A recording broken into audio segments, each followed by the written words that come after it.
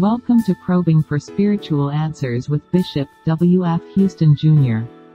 This morning's question to Bishop Houston is, Bishop Houston, I pray in tongue. I have been told many times that speaking in tongue is evil, and I have a demon in me.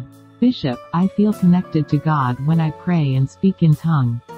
And I fellowship with a church that speaks in tongue. Bishop, is it demonic to speak in tongues? Here is Bishop Houston's answer. My beloved, you have asked a fantastic question. And my answer is, absolutely not. Beloved, there's nothing wrong with speaking or praying in tongue.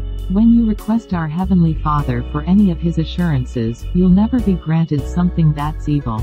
In Luke chapter 11 verses 10 to 13, coming from the Amplified Bible, Jesus said, For everyone who keeps on asking persistently, receives. And he who keeps on seeking persistently, finds. And to him who keeps on knocking persistently, the door will be opened. What father among you, if his son asks for a fish, will give him a snake instead of a fish? Or if he asks for an egg, will give him a scorpion? If you, then, being evil, that is, sinful by nature, know how to give good gifts to your children, how much more will your Heavenly Father give the Holy Spirit to those who ask and continue to ask Him? In 1 Corinthians chapter 14 verse 14, coming from the Amplified Bible, says, For if I pray in a tongue, my spirit prays, but my mind is unproductive, because it does not understand what my spirit is praying. Beloved, what we see right here is, the I who was performing the praying was Paul.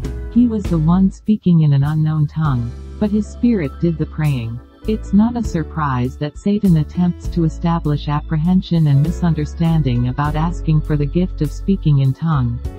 It also says in 1 Corinthians chapter 14 verse 2, coming from the Amplified Bible, For one who speaks in an unknown tongue does not speak to people but to God. For no one understands him or catches his meaning. But by the Spirit, he speaks mysteries, secret truths, hidden things. 2 Corinthians chapter 10 verses 4 to 5 tells us that the carnal man's mind is the devil's battlefield. Beloved, every time a Christian is prohibited from praying in the Spirit or believe speaking in tongues is evil or of the devil, they're delayed from entering into the profound things of God. Satan is very concerned when it comes to you having a close and personal relationship with your Heavenly Father. He'll do anything to stop it. Don't ever allow Satan's tactics to end your time alone with God.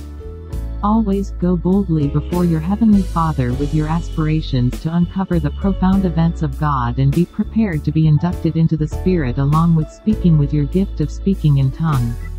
Beloved, as you walk on the jewels of God's wisdom, you'll filter out evil, its realm of obscurity, and its negative energy.